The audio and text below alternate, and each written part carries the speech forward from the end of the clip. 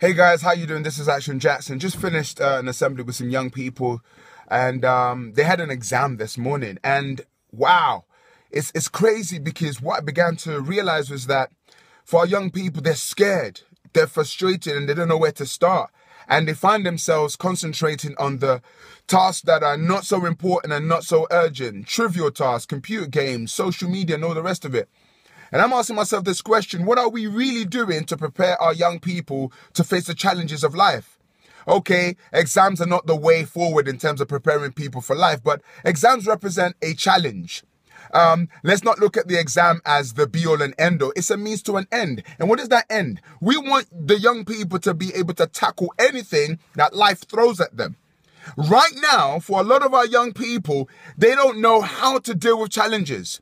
We're talking about our IQ, intelligent quotient.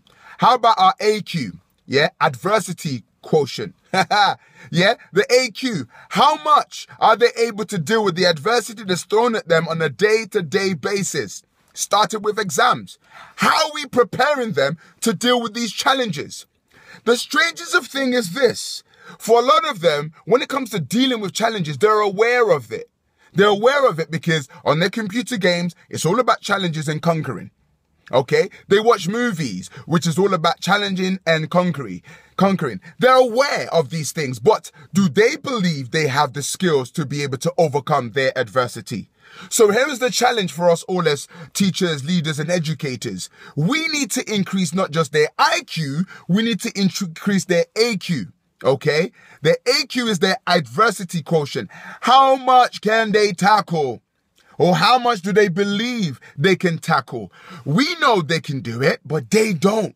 They don't believe they can do it. And our job is to equip them with those tools and those skills. And watch this, exams and assignments and controlled assessments is a means to an end. What is that end? Not just for the league tables to go up. No. That's going to happen. See, that's going to happen anyway. But if we decide and say, listen, we need to prepare these young people for life by increasing their AQ, by saying, hey, listen, life will throw you a lot of curveballs, and if you can't handle it, you're going to run. And if you run, listen, you can't hide. You're 16 one minute, you're 30 the next. Yes, welcome to life. Can't deal with it, it's too much. What are you talking about? So for our young people, we need to shake them up. We need to shake them up, wake them up. We need to shake them up, wake up. Whatever it takes for us to do it, we've got to do it, because it scares me to stand in front of young people who are melting at the sight of just an exam.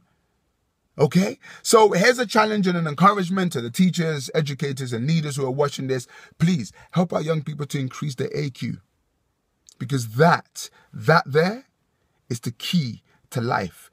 How much adversity can I tackle without feeling that, oh, life is over? And human beings, we're very resilient. It's amazing. So let's not start too late. Let's not start too late. Let's start very early. If we can start teaching dealing with adversities from like year 8, imagine what they'll be able to do by year 11, 12, 13. The truth of the matter is, by the time our students get to key stage 4 and 5, we should not have to be sort of getting them across the finishing line, kicking and screaming. Provided if we planted the right seed. If we planted the right seed in year 7, 8, and 9, that 3 years of investment will give us a return in year 10, 11, and 12. Ideally, that's how it should work. I mean, think about the Olympic athlete. 4 years of training towards one particular challenge. We don't pick that athlete and say, hey, last minute, come quickly. And that's what we're doing with our students. Hey, you're going to run a marathon next week. And that's how it feels. And their brain can't handle that.